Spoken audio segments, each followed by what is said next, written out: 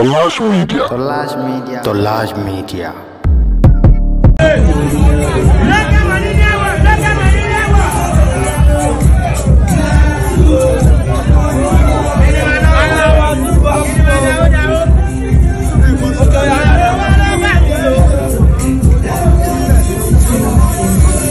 Hi guys, welcome back to my channel. I hope you enjoyed my last video.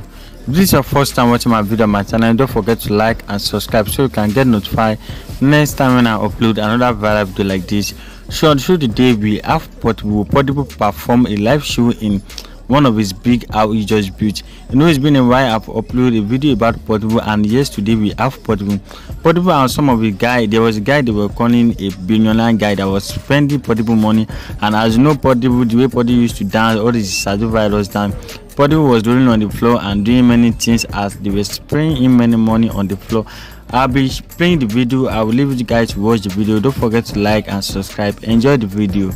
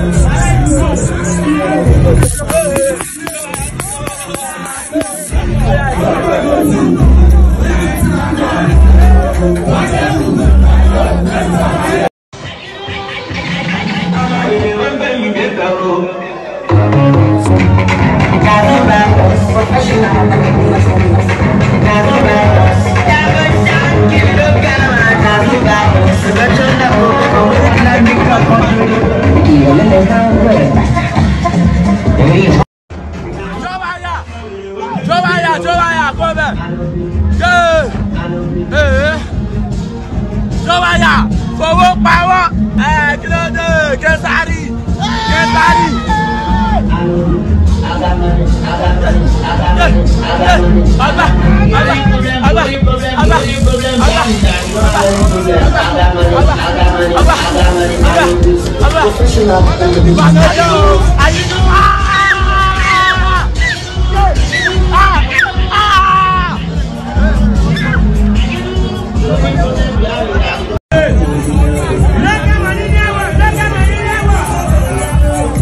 Welcome back guys, don't forget to like and subscribe to get notified next time when I upload another viral video about your favorite celeb or your favorite artist. Bye for now guys, see you in the next video.